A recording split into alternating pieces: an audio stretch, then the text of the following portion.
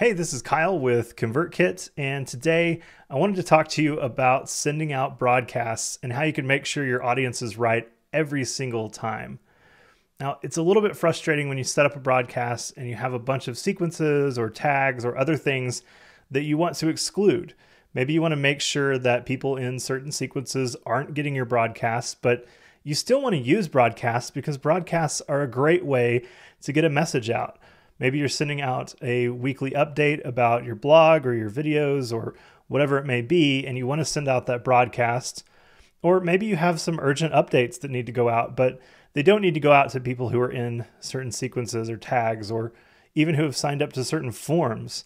So let's take a look at how you can set up that audience ahead of time instead of doing that every time you create a new broadcast.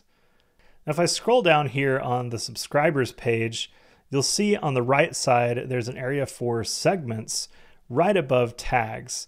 If you haven't used segments before, you're also in a lot of luck during this video because you'll learn the magic of segments. It's great to set up a segment, not just to see certain segments of your audience, but also to create some audiences ahead of time for sending out a broadcast. So let's take a look at this open for broadcast segment. On the left side here, I've already got it open and I'm just going to edit. And if you've sent out some broadcasts, this interface probably looks really familiar. And by default, all broadcasts have this exact same filter group here at the top where it says matching any of all subscribers. So this is just sending out to all of your subscribers.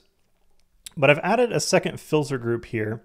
And to do that, you just click this add filter group at the bottom, and that will add in another group. The reason I've added another group is that I want this group to be matching none of the following.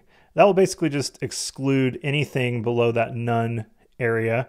And I don't want anyone in the D&D tag to get any of my broadcasts. The D&D tag is just a tag I've set up that will basically do not disturb. So I just have that tag there to make sure I could filter out some either individuals or certain groups of people who I don't think should get certain things from me. I also have a couple of forms that I'm filtering out here, and I've also filtered out some segments. So you can totally filter segments within segments and make some pretty cool things happen with that. This particular segment is just looking for some GDPR stuff to make sure I'm filtering those out of broadcasts as well. So that's my general setup for this segment, but let's go take a look at how this is used when you're setting up a broadcast. All right, so here in the broadcast editor, we're going to take a look at the very first step, which is recipients. And by default, every single broadcast starts off this way, sending to all of your subscribers by default. We're just going to remove that. We're going to add a filter, and instead of subscribe to, we're going to select within segments. And then we'll just choose that open for broadcast segment. So now I have my recipients set up really quickly and easily.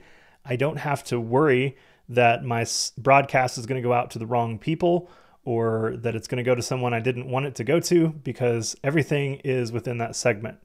So when you create something new, like a new sequence or a new tag or anything like that, just make sure you put it in that segment if you want it to be excluded from broadcasts. And it will just be excluded when you choose the open from broadcast segment. And you don't have to worry when you're sending out a broadcast about figuring out your audience and making sure it's right every single time. It makes setting up broadcasts a lot easier. It makes sending out broadcasts a lot less stressful. And I hope you'll use this and enjoy it.